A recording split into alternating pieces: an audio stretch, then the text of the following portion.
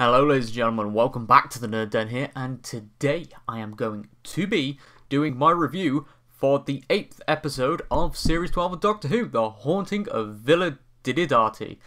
I may have completely screwed up the pronunciation of that villa, but yeah. It was an absolutely fantastic episode, I'm just gonna put it bluntly there. It was just so awesome. For me personally, it was the best Cyberman story that I have seen in years. And it felt really good to have a Cyberman, or, the Cybermen in general, at the front of the story instead of being pushed to the sidelines where they were in Peter Capaldi and Matt Smith's time as the Doctors.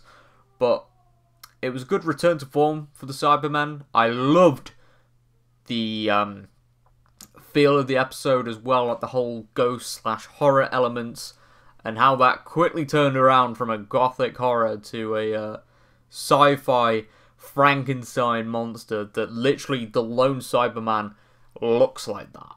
And when people originally talked about the rumours of Mary Shelley being inspired by a Cyberman showing up in the episode, I was like, okay, it makes a lot of sense. Big Finish have done it before, but whoo, I was so amazed at how well they pulled that off, and the design from head to toe was very Frankenstein-like. And whilst it wasn't confirmed definitively in the episode, let's be honest, if you were looking for material to write a book or anything like that, and you had a Cyberman who looked, made out of spare parts, and the conversion isn't necessarily done properly, you are going to be inspired a little bit. But in terms of the guest cast, they were pretty good, I'm not going to lie. We didn't see much of Mary Shelley's husband, because obviously that was the whole reason behind the Cyberman turning up in 1816. But the companions were pretty good as well. We didn't get much out of Ryan or Yaz, really.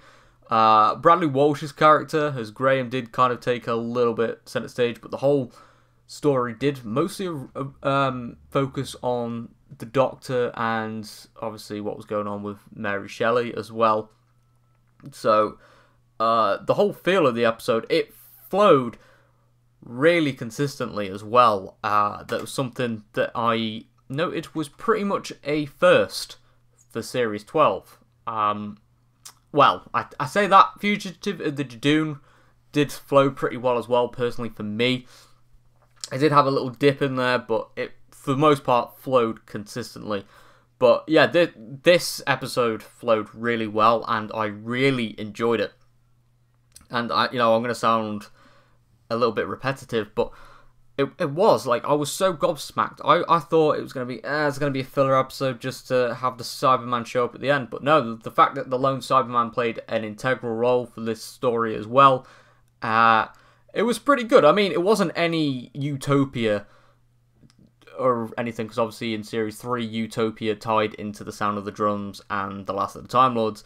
But it was a really good episode, and I just really enjoyed the atmosphere of the horror and the blending of the lighting, like the atmospheric lighting and stuff used for when the Cyberman was walking through the corridors and the walkways, was really, really amazing. And the whole dialogue that the lone Cyberman said about, he killed his own children because they joined up against the resistance, that obviously against the Cyberman, was like, what? So he must have been like a loyal Cyberman devoter before being converted. And that was just like, what? And then obviously the Doctor did the inevitable thing of giving the lone Cyberman of what he wanted. That obviously set stage for the future episodes that are, there's only 2 left now. That's kind of a shame, because I've really enjoyed this series, overall. A lot more than I originally thought I would. But in terms of giving this episode a rating out of 10, I'm going to have to go, again, for another 10 out of 10 because it was absolutely fantastic from start to finish. It flowed consistently and I loved it. Like, hands down, the guest cast were awesome. Obviously, Mary Shelley took centre stage. Lord Byron did get a little bit annoying, but yeah, I did really enjoy this atmospheric, horrific episode because in terms of we're exploring the dark side to the Cybermen, and that's something I've always wanted to see on screen, and it's hard to believe that this is the guy who designed the Cyberwoman episode in Torchwood.